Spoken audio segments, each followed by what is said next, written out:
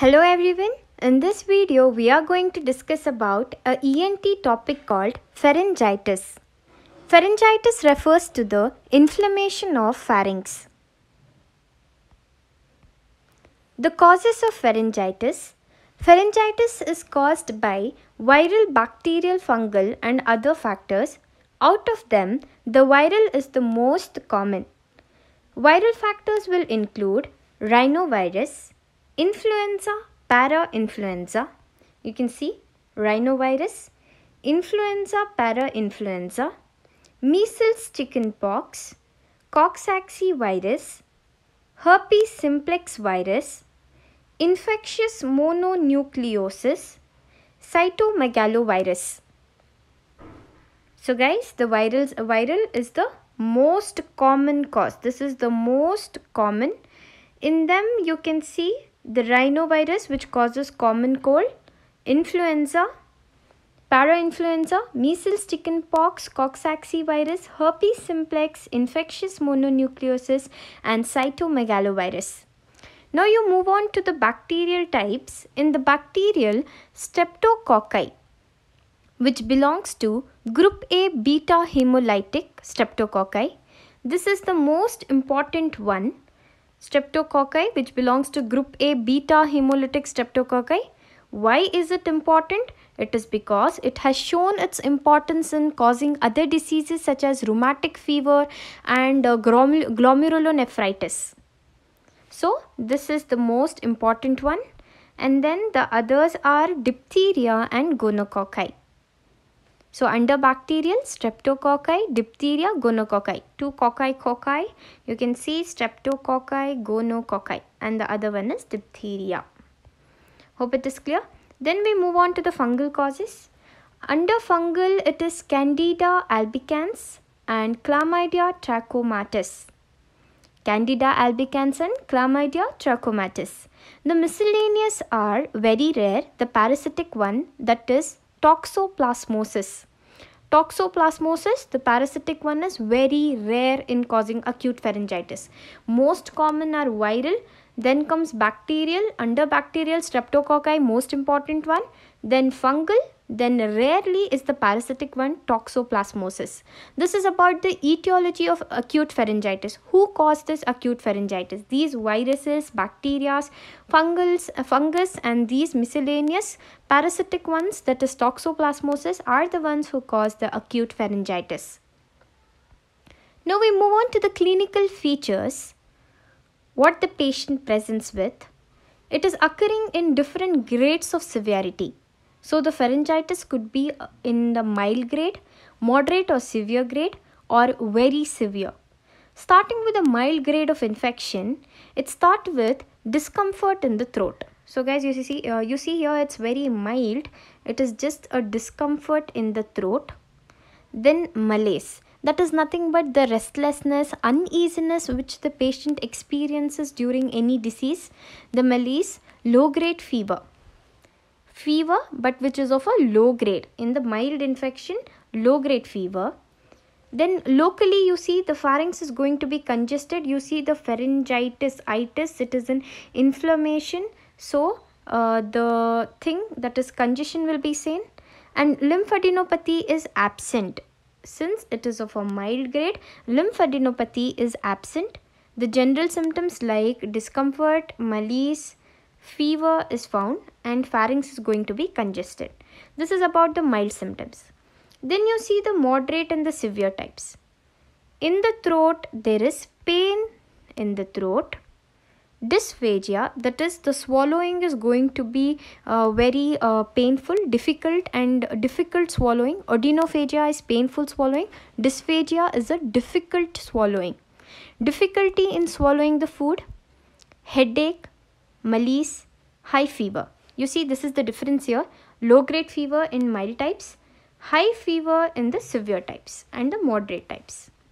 So you see the systemic symptoms like headache and fever, malaise, whereas locally what's happening, there is pain in the throat and dysphagia. The next, the pharynx will show erythema, exudate, that is the pus coming out, and enlargement if the tonsils and lymphoid follicles on the posterior pharyngeal wall are involved. So guys, you can see here, I'll show you a picture. Here you see, this is anterior wall, posterior wall, and this is the tonsil, and here the lymphoid follicles are going to be involved, and there is enlargement of the tonsil. There is enlargement of the tonsil, and on the posterior pharyngeal wall there is the lymphoid follicles are also enlarged. You can see the lymphoid follicles. This is what they are speaking about in the moderate and severe types. The lymphoid follicles, enlargement of the tonsils, and the lymphoid follicles which is present on the posterior pharyngeal wall. In the very severe conditions, there is edema of the soft palate and uvula with the enlargement of the cervical nodes. You can see edema of the soft palate starting here. The soft palate, you can see the posterior wall, then upper the soft palate there is edema, and the uvula is also edematous. This is what they are saying about in the most severe cases. Then there is enlargement of the cervical lymph nodes as well. Difficult to differentiate between the bacterial and viral on the clinical examination. It's really difficult to differentiate whether it is a bacterial pharyngitis or the pharyngitis is caused by a virus. Generally, the viral infections are going to be milder and they are accompanied by rhinorrhea and hoarseness, whereas the bacterial ones are very severe. You can see here in the viral infections, the viral will be much milder, whereas the bacterial ones are going to be severe. Being milder in action, they are going to produce rhinorrhea and hoarseness of the voice will be there, whereas the bacterial gonococcal are mild and even asymptomatic. So guys, you can see here viral, they are saying on one hand they are mild, whereas the bacterial also can be mild if it is caused by gonococcal virus, and in some cases it can be so mild that it can be asymptomatic as well. Okay. Now you can see here the streptococcal pharyngitis and the viral pharyngitis.